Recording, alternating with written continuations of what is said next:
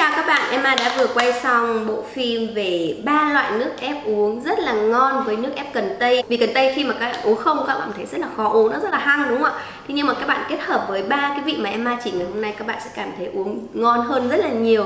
Và mỗi ngày mình chỉ cần uống một ly nước Cần Tây như thế này, bữa ăn khoảng 40 phút hoặc 1 tiếng, các bạn sẽ thấy là mình sẽ không cảm thấy ăn nhiều trong các bữa ăn chính đâu.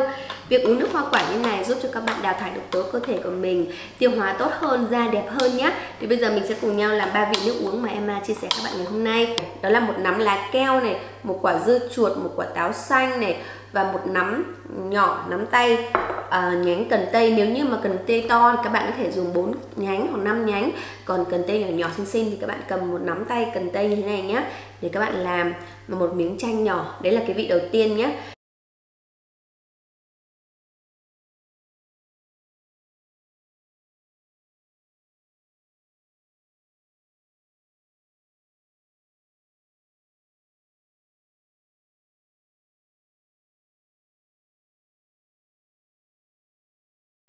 Cái vị này rất là dễ uống, vị dưa chuột này, một nắm lá keo hoặc là một nắm lá spinach này, một quả dưa chuột này, và một quả táo này, một miếng chanh này, và một nắm nhỏ cần tây. Nhánh cần tây các bạn nếu mà cần tây to các bạn 4 đến 5 nhánh cần tây, các bạn khuấy đều, nó rất là xanh đậm này. Cái vị này rất là mát. Đây là vị đầu tiên. Một ngày các bạn uống một bình nước này là khoảng 450 đến 500 ml nước. Vị thứ hai nữa mà rất là dễ uống sẽ gồm có này, một nắm rau cần tây như thế này nhé, như một nắm tay. Nếu như cần tây nhỏ các bạn thì dùng một nắm tay giống như Emma đang dùng, một cái cây nhà mình mua bên này nó khá là nhỏ.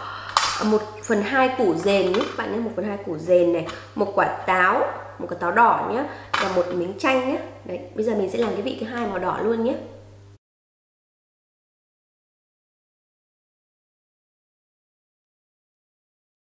Đặc biệt là mùa hè này chịu khó uống những nước như này rất là tốt cho các bạn nhé.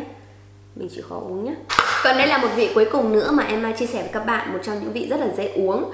Đó là vị gồm có này, một quả cam này, 2 miếng dứa này. Các bạn này, một quả cam, 2 miếng dứa. Cái vị này dễ uống vô cùng, mà gia đình ai cũng rất là thích cái vị này. Và 3 củ cà rốt này, một nắm tay cần tây nhé, một nắm tay cần tây như thế này, và một miếng gừng các bạn nhé. Đây là cái vị thứ 3, cái gia vị này là uống quanh năm.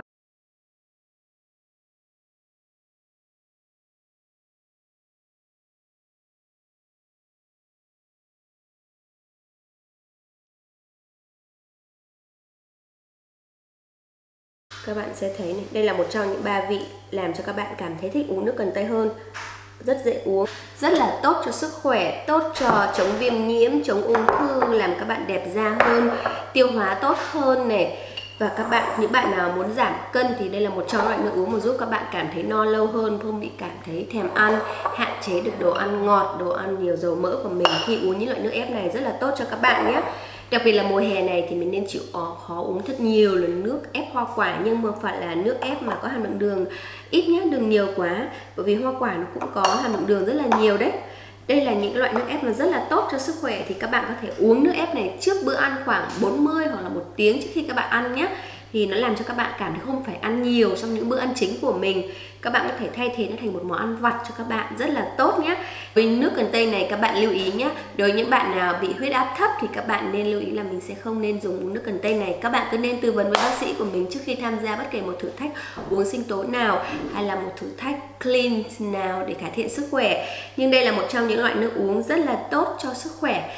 Và nếu như các bạn cứ uống như này mỗi ngày một chút nước hoa quả khác nhau hoặc là nước sinh tố, các bạn sẽ thấy cơ thể của mình khỏe mạnh hơn rất là nhiều. Thì sau video ngày hôm nay, Emma chúc quý vị các bạn làm thật nhiều món ăn ngon, món ăn tốt sức khỏe. Cảm ơn quý vị và các bạn rất nhiều. Các bạn đừng quên ấn nút subscribe, đăng ký trang channel Emma Phạm Kitchen. Và có những câu hỏi gì trong quá trình các bạn tham gia bất kể một thử thách gì, nhớ nhắn tin cho Emma, Emma sẽ hỗ trợ các bạn nhé. Cảm ơn các bạn rất nhiều. Xin chào và hẹn gặp lại.